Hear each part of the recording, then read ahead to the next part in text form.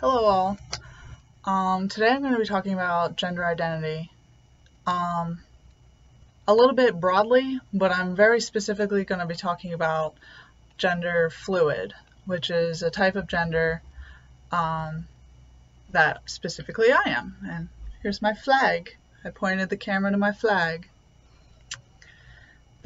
I found out I was gender fluid before the huge craze about it. And so I had to pay for that to be custom made. Cost me $80. And I accidentally shipped it to Korea. Long story. And now they're like $5 flags, which makes me sad, but whatever. To talk broadly about gender identity, I think the best way to describe it is it took me months to put it into words, to put it into very clear, concise words.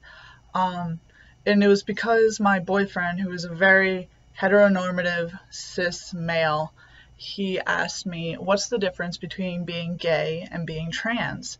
And I knew in my mind, I was like, duh, they're completely different. But I realized to him, who has never questioned anything in his life about himself, this is something that he thinks he just doesn't know about. And I couldn't put it into words because I take a while to think things through. And it took me like months to figure it out, and this is how I see it now. Gender identity is how you feel about yourself, and sexuality is how you feel about other people. So myself, my gender identity is gender fluid, which I'll explain later in the video, and my sexuality is pansexual, which is very similar to bisexual. Those are two completely opposite things. They're just like if I was a man and if I was straight. Those are two different parts of my brain, and like I explained, it's about how you feel inside about yourself. When you look in the mirror, what do you see? And then when you look at someone else, based on how you see them, do you think that they are sexually attractive or not sexually attractive? That's sexuality. These are two different things, and it's important to educate people who don't understand, because maybe this is the confusion that leads to hate. Because I know for my boyfriend, anything he doesn't understand leads to aggression, and it's only because he's very angry that he doesn't understand it. And I know that that's the same for a lot of people. So I think that spreading the word about what all this is really going to help. I'm going to talk now about gender identity as a whole. Everyone says gender is a spectrum, and for me, I never understood that. I'm like, what's a spectrum? I don't understand that. And instead of using the same words everyone else is using that confuse me and maybe don't completely relate to everyone else, I came up with a way to explain it for myself, because I am very visual and I am very precise. So I came up with a number line. There's a number line. I know this is going to be backwards. My camera flips. But 1 being girl, 10 being boy. Most people, either trans or cis, which cis just means you're born in the correct body. So if you're a boy, you identify as a boy, and you have a penis, and you are a full boy with XY chromosomes. So 1 in 10 is trans and cis. They know that they are a boy, they know that they are a girl. Almost most people fall in this category. But then there's some other people, and a lot of people say, well, there's 10 numbers between 1 and 10, 1, blah, blah, blah, 10. But really, if you think about it, there's an infinite amount of numbers between 1 and 10. There's 1.1, 1.11, etc., all the way up to 9.9, repeating infinitely. And that makes a lot more sense to me than saying a spectrum. Someone's gender might be a 2. they are like 90% female, but in their slightest bit, they're like, maybe I'm just a little bit a boy too. And then there's, I personally, I'm an 8. I am 80% boy, 20% girl. That I'll explain again later a little bit. But then there's also, 5.9082, blah, blah, blah. Just because I don't see that on the number line doesn't mean it's not valid. It's not a valid number. There's only so many numbers you can put on a number line before you can't write anymore, but that doesn't mean that they're not there. Then there's 0. It's not on the number line, but it's there. I would say that's like agender or non-gender conforming. They're still a number, but they just don't associate with all those positive numbers. They're meh, I don't like them. Or even someone's number is purple. And that I would say would be, again, like a non-binary. They don't even want a number at all. They're completely over here. And just because you might not understand it, or it might not be on your perfect, concise line, doesn't mean it's not valid. Purple is a real thing. It's a real thing in our vision, in our lives. And if everyone else is a number, and this person comes around saying, hey, I'm purple, it's going to freak some people out.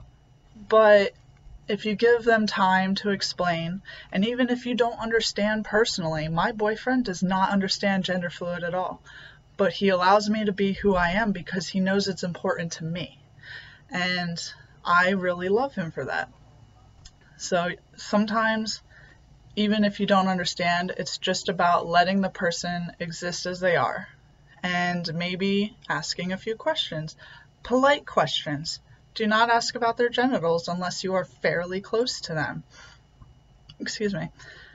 Don't ask how they have sex. I don't understand why people's first inclination to anything weird is, how do you go to the bathroom? What do your genitals look like? How do you have sex? Why are you asking that? That is extremely intrusive. I'm not going to tell you actually I am going to tell you what my genitals are in other videos, but if a person comes up to me on the street and they ask me, are you a boy or a girl? I'm like, why do you care? Do you want to have sex with me? That's the only reason you should be asking. Or are you my doctor? Which they are not. So don't ask intrusive questions. Ask something like, oh, what are your pronouns? That is very important. Some people say, oh, I like to be called she, her, which is me. Even though I'm more boy than girl, I like to be called she, her because that's just what I've been called my whole life. And for me in particular, and this is a rare case, I don't care about pronouns. If someone calls me a boy, it doesn't bother me. It really doesn't. Even though I am genetically a female, and most people do guess that I am a female, it doesn't bother me if someone calls me a man.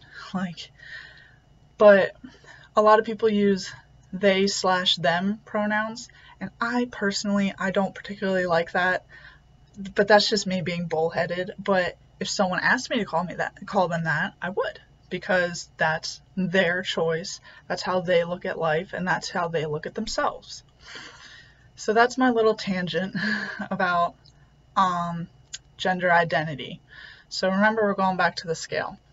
I'm an 8 on like a regular day. Whenever I get like all in front of the camera, I get a little girlier.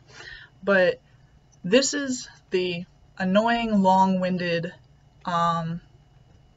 explanation of what. It's very hot here. I'm sorry. It's very, very humid, so I might look really gross. It's because I am very gross and sweaty right now. I'm sorry. A gender fluid is, as explained, it is sometimes I feel like a boy, sometimes I feel like a girl, sometimes I feel like both, sometimes I feel like neither. And sometimes I feel like a weird mix in between, which is where my 80-20 comes in. Most of the time I'm like, oh, excuse me, ma'am, let me hold open that door for you. And oh my God, I don't want to wear a skirt. Ew. And then some days I'm just like, oh my gosh, I'm going to do my hair. And if I could do makeup, I would do makeup. And I have a whole lot of dresses hanging in there that I usually get from Hot Topic. That's usually my style. And I look gorgeous, And it really just comes down to whatever I'm feeling on the inside, and it varies from day to day, sometimes minute to minute. And for me, it's extremely frustrating. I would rather just be one, you know? I'm like even if I was trans, I'm like I'd rather just be a 1 or a 10. Just give me something, but I am constantly like this. And maybe the reason I'm like this is so that I can educate other people about it. But it took me a very, very long time to figure out who I was. I realized when I was 16-ish that I was bisexual. The first person I ever liked was a girl, so at first I thought it was a lesbian because I didn't understand what bisexual was. And I thought that being bisexual was why maybe I felt like a boy and a girl in the same time. I felt like I had to be a girl that wears a suit whenever I dated a girl. And then one time I actually dated a very butch lesbian, and I found myself in the slightly girl of the relationship where I let her take over, and then I was like, this feels weird. And a lot of my life I did feel weird. I felt like I was too masculine for men and too feminine for girls. And I know it's a cliche, and everyone says this who's a little different, but I never felt right in my own body. I couldn't figure it out. I'd had long hair all the way down to here, which is very hot and exhausting, and I hated it, but I loved being able to flip it all around. And I would love to have wigs so I could just put on long hair for the day and then take it off at the end of the day, because short hair is amazing. You should always try it. And then it took me until I was 22, and one day I heard about gender fluidity and I looked it up and I was like, oh, that's interesting. I've never heard that before, but I'll keep that in mind. And the way that I process things in my life is I write about it. I made a story, a book-ish, that main character was a wizard, a very, very straight, hypersexual wizard. I don't like the name witch for a female wizard, so I just say wizard. And she fell in love with head over heels because they have soulmates in this universe. She saw this boy and she's like, oh my god, that's my soulmate, I gotta go say hi. So she goes over, and 2 days later the boy's like, actually, I'm a girl, I'm gender fluid. And so I started experimenting with the character. I was like, what is this? And she was very gender fluid. Like one day she would be wearing a binder and her hair would be up and she looked like a boy. And then other days she had very, very long hair like I used to have. And she would wear dresses, and she'd be like, her favorite color was pink, and she loved everything. And I realized that that was the polarity of me. I was very hyper masculine. I used to wear my hair up in hats, and when people would be like, how are you, sir? I'd be like, hee, I'm a boy. And then some days I would like burst into tears if someone called me a boy, and it was so strange to me. So one day in the book, the girl says, well, I'm playing loosely with the pronouns. The girl bursts crying in front of her wizard girlfriend and says, I know that I wasn't supposed to be a girl. I was supposed to be a boy who is gender fluid. And literally the second I typed that, I was like, oh my god, me too. And that helped me work through so much. Like I know that I was supposed to be born a boy that sometimes transitioned into a female, rather than a female who's mostly transitioned into a boy and sometimes would go back to female. But I don't feel the need to do anything about that. I wish I could, but I don't feel the need to do anything about that. And again, that's a question that you don't ask unless you're very, very close with the person. It's questions about surgery and transitioning. That is very, very personal. And a lot of people, surprisingly, do not transition at all. They might socially transition, which means they have done nothing but say, hey guys, I'm a boy now. And they still look exactly the same, except they use different pronouns and maybe a different name. But again, that's an extremely personal journey, and you shouldn't ask unless you know the person very, very well. Well, I feel like I hit most of it. But here, I'm going to be doing videos on any kind of gender identity that I can find. Even though I don't personally relate to all of them, I'm going to be doing videos to try and, like I said, try and educate and release the ignorance, and maybe if some people understand it more and could put a face to the word, it might help some people. And I guess I'll just close with this, that I like this last line that I wrote. Excuse me. I'm terrible. I have terrible etiquette and I'm burping a lot. I'm sorry. The last thing I wrote, which I really like, is the thing about gender identity and sexuality is only you can tell yourself what you are. You decide what number you are, or even if you're on the scale at all, and no one can take that away from you. And I know it's hard, but there will be one day where you get to be happy and you get to say that, no one did take this away from me. It's the one thing I got to have. So I hope for that, maybe this will be the video that someone goes, wow, maybe this is me. And I hope that is. I hope that's true. I hope that I can help someone. But for now, I'm rambling. I'll just say goodbye.